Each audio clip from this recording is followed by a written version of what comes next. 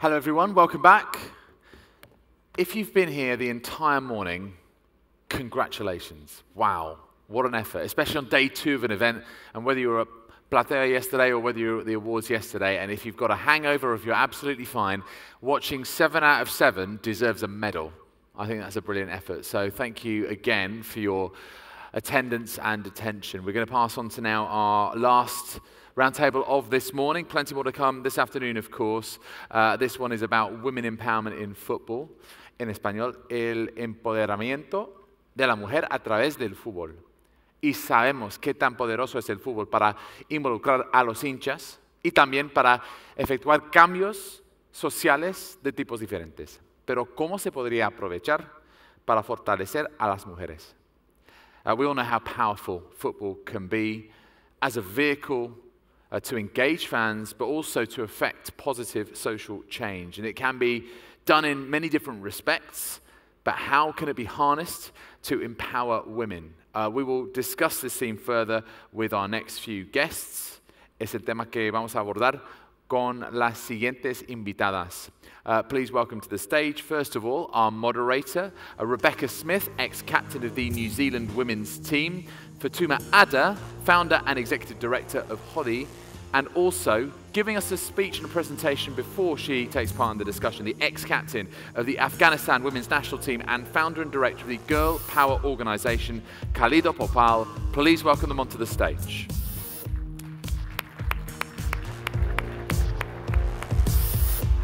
How you doing, Rebecca? The girls are milking the entrance, aren't they? Thank you very much. Hello. Great to see you, Fatuma. And last but by no means least, Khalida. Lovely to meet you. The floor is yours.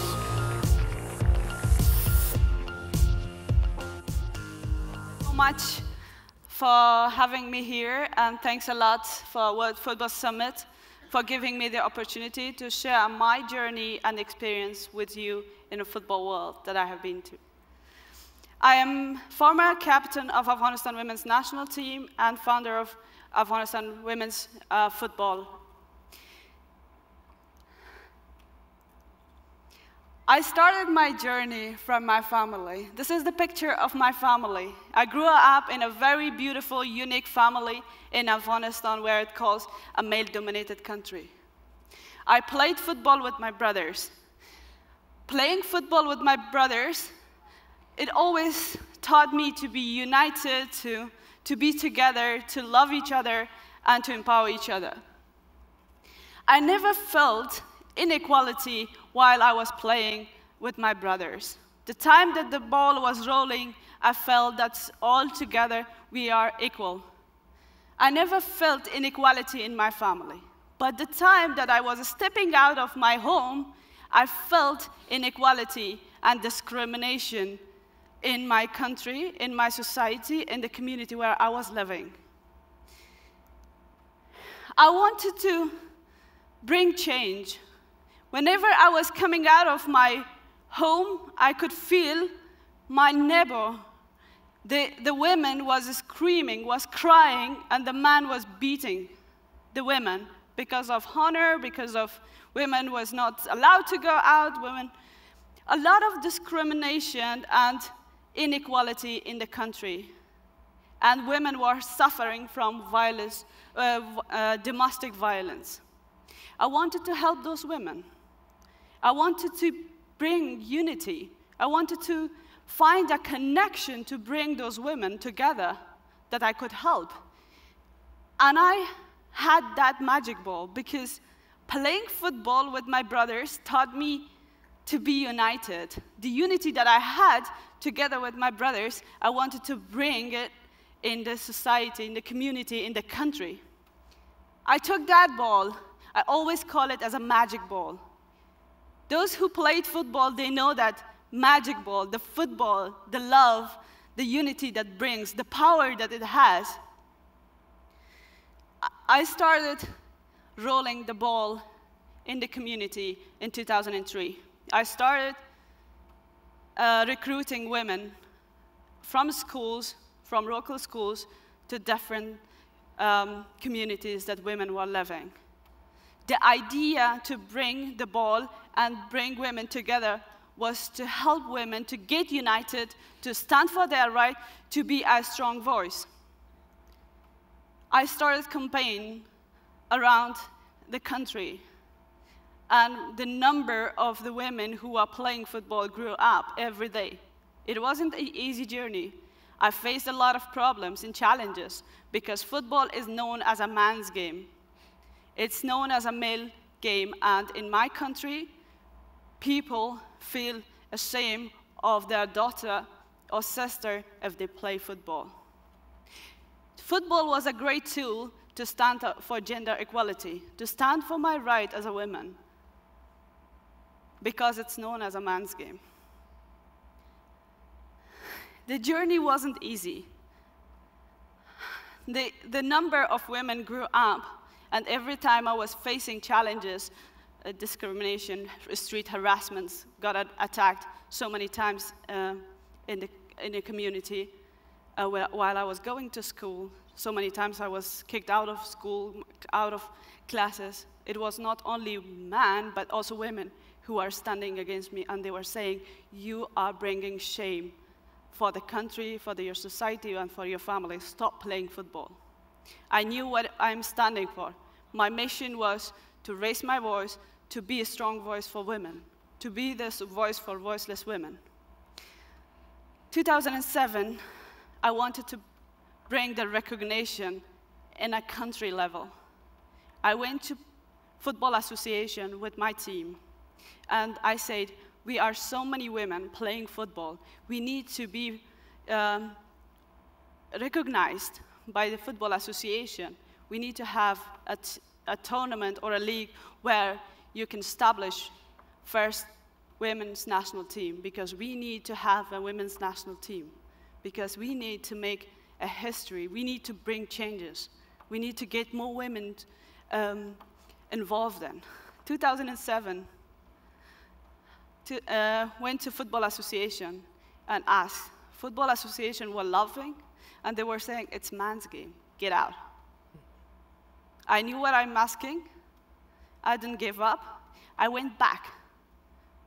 This time, it was different. I said, let's make a deal. FIFA is giving funds for women's football, for those organizations that they have women's football. You take our money, we get the right to play football.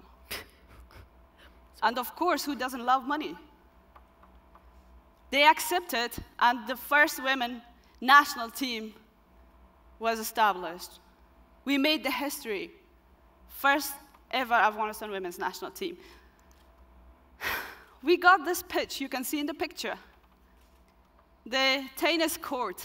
We were training in the tennis court in order to play in an international game. We were happy because we got that badge, the right to wear the national jersey. And we were happy because we knew what is the mission, what we are standing for. Our first international game, we played against Pakistan in a Pakistan league, and we won the cup. Nobody was thought of. We brought the cup, and we got the great international media attention. We got the power of media. We went back to our country. We went to the president of our country, and we said, we brought pride home for your country, for our country. Now everyone knows us. Give us a pitch where we can actually train properly. And see what happens.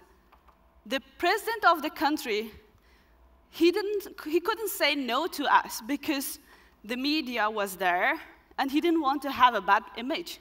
He said, yes, we will give you the pitch. You are going to play in a military compound where it's the target of terrorists, and every second day there is a bomb explosion. And they give us that pitch. We said, it's okay. We got that. Good deal. It's okay. We'll go. And we got the right to play in that pitch. Every time that we were training, we had to stop. During the training, we had to stop because the helicopters were coming, the military helicopters, they were landing. But we didn't give up because we know we knew that our mission is bigger than that. Even the death threats, the bomb blast didn't stop us because, you know, we had the unity from playing, bringing the magic ball and to unity that we had as a team together. We were standing for women's rights through football. That magic ball that brought us together. Playing in the national team, making the history was not enough for me. I wanted to do different. I wanted to bring change. And the main change was, my goal was to bring change in decision-making place. And that was the Football Federation of my country. They never had women employee in their history. I had to fight for that position. And I won that. You can see my picture amongst all those handsome men standing, one girl alone. It wasn't an easy journey. It was really tough. It was the amount of hate, insults, the attacks I was facing was terrifying. But I knew my goal is bigger than this. I knew that I am becoming more successful, and that's why they hate me. I started using media as a second tool to empower and to send message to those women who are sitting there in their home and watching me. I wanted to be an example for them, to encourage them to stand for their right, to raise their voice, to come together, to be united. When my voice was getting bigger and bigger, the number of players were more and more joining us. It was a great movement. It was a revolution. When I started, it was only me and a few of my teammates and classmates. When I finished, today, more than 5,000 women are playing in Afghanistan. When I started working in the Football Association of Afghanistan, there was no women in the history, but the opportunities was made, and today more than 5-6 women are working in Football Association. The number is growing. But there was a moment, there was a time that I had to stop because the amount of death threat and dangers that I faced, I had to leave in order to survive, in order to save my voice, because I was taking my movement in a very bigger level. The amount of death threat that I faced, I had to leave in order to save my voice. I didn't give up. I wanted to save my voice. I left my country, but I never forgot my dream. And the dream was to be the voice for voiceless women. Today, I am the program director for Afghanistan Women's National Team. I have my own organization by the name of Girl Power Organization that empowers refugees around Europe and also helps the different organizations that they are helping refugees. I've started my journey with great academy, Right to Dream Academy. Yes, and that's a brief story of my life. And I'm giving the time to my great Fatuma. Thank you so much, Khalida. Amazing. So my brain is exploding. I don't know about all of you, but I had the pleasure of sitting outside and getting to know these two women, and they're just absolutely fascinating. But I'm going to ask you a ton of questions later, but for now I think let's hear Fatuma, who, by the way, just a few days ago, won the FIFA Diversity Award. So I think that deserves an applause. And on top of that, she then won the World Economic Forum Social Entrepreneur of the Year award as well. So Yeah. tell us your story, Fatuma. Thank you so much. Thank you. And it's so hard coming after a sister who literally leads the team. Mine is just a dream in the pipeline. I'm now 40 years old, and I hope to play for the national team one day. I come from northern Kenya, a region where literally is cut off from the rest of Kenya. And we were literally marginalized. And there is a provision in the constitution, Kenyan constitution, which gave orders shoot to kill. Anytime the way I'm dressed, sorry to say so, and you have Afghanistan and you have northern Kenya, you literally have two terrorists on the stage who don't carry bombs, we just carry balls. So for me, the description is, I'm always asked, when did you come from Somalia? And I say, no, I'm not Somali. Oh, then you must be Ethiopian. So I am never Kenyan first. So I have this crisis with my identity, and I speak no Somali, but I feel it's okay, they call me Somali, then I'm Somali. The day they decide to call me Ethiopian, it's okay, I will be Ethiopian.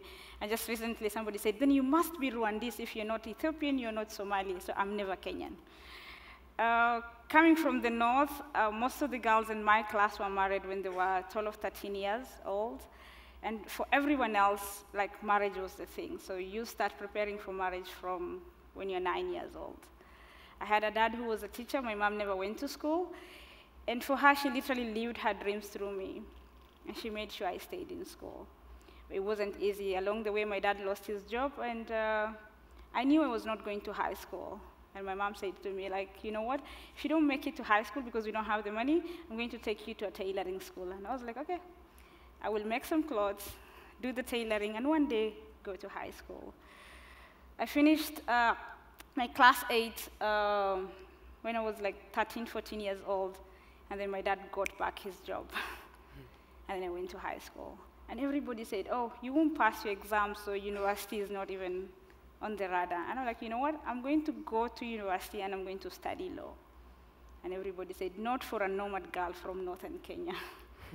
Finished high school, passed, and I made it to the university. Again, I was the first one to study law from the entire region, which is more than half of Kenya. The county I come from is called Marsabit. It's twice the size of Belgium, just for you to imagine how big it is. And there are no schools, there are no hospitals, there are no roads. Literally, you have to ride on top of a truck with goats and sheep and cows to even have access to education.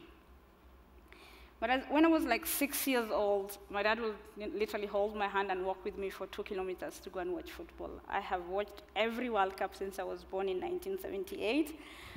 I have watched all the Euro Cup, all the African Cup of Nations, but I'm not allowed to play any sport. And after finishing law school, I went back home, and I'm doing legal aid in the village. Again, there is no access to legal services, especially for the women and children. And I thought this will be the bridge, this will be the thing. But no, because you will be defiled, you will be raped, your case will be decided under the tree, you're not even present when the decision is being made. Most of the women and the girls, they are still children, they had no voice, they had no space. And the question for me was, then how do I jump under the tree where these elders are sitting and making decisions without carrying a banner? I started out as an activist, and for the initial 3 years of my life, I will be on the street and literally protesting. But you can't protest against everybody. So I'm fighting the government, fighting the elders, and literally you have the culture, you have the Sharia, you have the Kenyan constitution and the laws. Everything worked against me.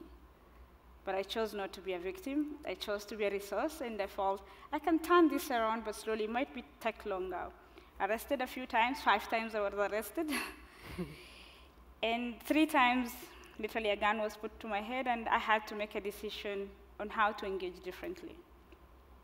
Dropped my activism, and I took up football. So at the age of 25 is when I literally picked up a ball made out of trash. I could not even afford a real ball, the magic ball Khalida had. And I went to the pitch and I said, we can do things differently, because every day in my village, you'll always hear the gunshots. And if it is silent, then I'm not safe, I don't feel safe. And we started shoot to score, not to kill, literally taking away the AK-47 and replacing it with the ball. And my conversation with the young people in the village then was, all they know is to solve issues through violence, but how can we turn this into something positive and take away the violence and literally disarm the mind and physically put the AK-47 down? It worked out. It was okay with the boys, but I was still standing on the sideline. I wasn't allowed to play. In 2008, I literally went to the homes of these girls and asked them to come and join the team. I had 12 girls. And I was super excited. We got a chance to travel to the city, Nairobi, the capital city of Kenya. and participated in a tournament. We didn't win. And I remember the first game, 8 goals were scored against us, but I was still celebrating. My reason is, at least we were allowed to play. So it didn't matter, the goals. We went back home, not with the trophy, but at least just a chance to play the game. And it was Friday that we got back. By Saturday, Sunday, I have lost 8 of the girls. They were kidnapped for marriage. And for the next 4 years, I literally blamed myself for exposing them, because the men will come to where we are at the place where we are training and say, oh, she's so strong. Did you see her running? She will make a good wife. You take her. And these girls were barely like 13 years old, the oldest I had. I tried getting them back to school. It wasn't possible because they were married and they're having babies. And 2012, I had the courage to go back again to the same pitch, carrying now a real ball, but I engaged differently. I went to the imam of the mosque, the main mosque. We had issues with a smaller mosque, literally, which had someone in the mosque, cussing us and saying, if you travel, don't come back safely. And with this imam of the main mosque, I said, can you help me design the uniforms? Is it okay if we have a hijab on the head? And a jersey which is long-sleeved, and the shirt that goes below the knee and tights inside. And he looked at me like, no, no football for girls. Because the minute they kick the ball, they will break their virginity. You are seen as a loose woman. There will be no man to marry you. And already, nobody will marry you. So don't, literally bring the other girls into this loose life and make them prostitutes. All I ever wanted was just for them to have a chance to play the football. I brought samples, and he looked at them. We had like 3 of them, and he said, don't take red because it's blood. Don't do black because it's too dark. You can do green and gold, it's okay, and that is how we got our first uniform. Fast forward, today, so we went into the schools and engaged 13 schools. Today we have 1,645 girls playing football in Marsabit. And I believe it starts with this small step, and someone has to take the first risk. And I had to be this person who was stoned, this person who was cast, for it to happen. In 2010, an organization from Rwanda reached out to me, and they wanted to just come and experience what we are doing with the girls and the football. And this led me to Street Football World, where now I sit on the board. And just 1 year into the network, this is a network that brings together now 130 organizations from around the world. But I looked at it, I felt, I'm still standing on the sidelines. I want to be involved, I want to sit at the table because I have something to contribute, I have something to share. In 2012, in Lyon, France, I ran for there is an election, and I'm carrying a 6-month-old baby, changing the diapers in between the meetings, and breastfeeding and running back into the sessions, and I didn't win the elections. But this was the beginning of my journey into the global stage for me. But this tiny Muslim woman who plays football now, but why did I have to choose between being a mother? And everybody's like, just stop it. Just go back to the factory of producing babies and forget about everything else.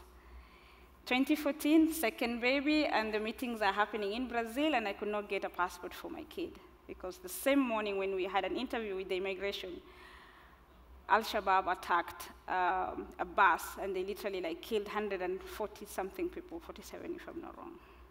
And all of a sudden, my 3-month-old daughter, who was born in the city, is the face of the terrorist. I could not be given travel documents. And this officer said to me, you are Al-Shabaab, she's Al-Shabaab, we're not giving you the Kenyan documents. Go to Somalia and look for one. And I looked at him, and for once I felt like blowing somebody up, because I got angry. And I'm like, I won't say anything to you. And I looked at my husband, and I said, you know what? You have to take care of this baby for the next 10 days, because I have to go to Brazil. And off to Brazil I went, and got elected. And literally, why do I have to choose, between carrying my baby and sitting in this position, which is, prestigious, not just for me, but for other girls like me, who always, like, there will be a ceiling, there will be a barrier that is put into your dreams. Today I'm standing here, it's 15 years down the line, but I still feel alone. I still feel it's a lonely journey because nobody cares. People will cheer you, good job, and then that is the end of the story.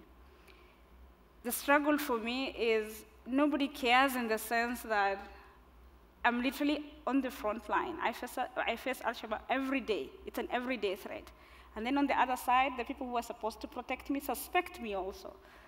So you're like in between, you're not here, you're not there. And then if you look at the football industry, literally, there is no space for women. If you look at the Women World Cup, still I feel lost because even the national team, the Kenyan national team, does not have a single girl or a single boy from northern Kenya, and we are more than half of the country. So my journey now, after 15 years, I feel like, part of me feels like, hang your boots and forget about this crazy dream. Go back to your legal practice and drive a cool Mercedes-Benz, like everybody else. But I know the people in this room today are here now because this is a dream we share, and together then we can pull this off.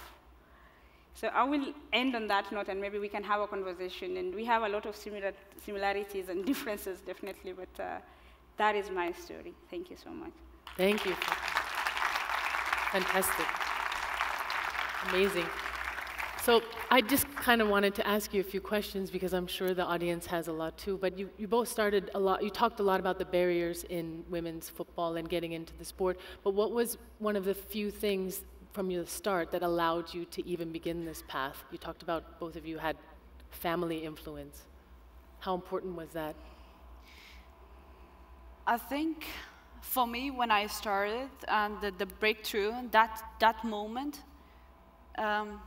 was I felt that the power of football that could actually bring a lot of impact and change in society. That was the moment I used that, and it was very important for me as a woman, and it helped me and helped so many women.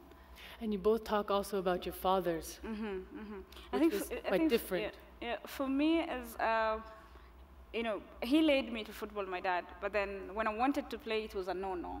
Do everything else, but not play football. And I said, but Dad, every time I wanted to do something, you're one person who said to me, you can do anything and everything you want to do. So when did football become the one thing that I cannot do? So today people look at me like, oh, she's a crazy Muslim woman who plays football. And I'm like, what is so bad about playing football? And at times it's good to have the family support, and the fighting helps also because then you literally define your model, define yourself in that space before you have the courage to step out and face the world.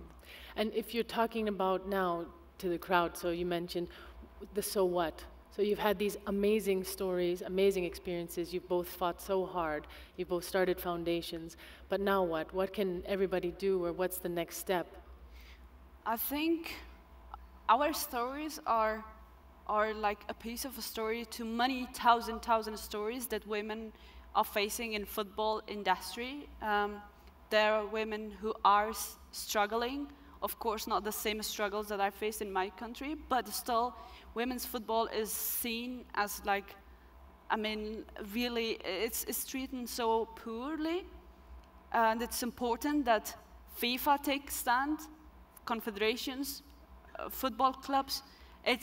People need to take it serious, and we can't do it alone.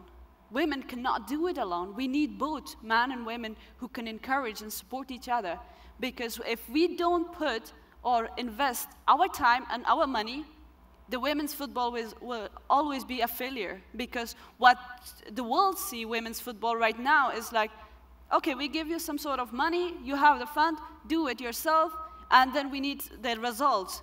And of course, if you live it like this, with that budget you give, at the end there was no result. Women's football will be always a filler. It will always be a just zero. It so won't it's about be. the investment, but also the support, Yeah. so belief, and the investment as well. Okay, Great. I think that might be all the time that we actually have, very unfortunately, but so I'll hand it back to you. Well, listen, I think that the discussion will continue anyway amongst the people who are here, Rebecca. And Khalida, what incredible passion you have when you speak, and equally Fatuma as well. It's such a real pleasure to have you on stage with us. As you say, it's about support, and it's about using the profile when you get the moment to really drive that message home. And I think you've done that so very well today. Equally, Fatuma and Rebecca, thank you very much indeed for moderating. Un fuerte aplauso, por favor, para Rebecca, Fatuma y Khalida. Thank you very much indeed, ladies. Thanks a lot. Thanks a lot. De nada. Muchísimas gracias. Thank you.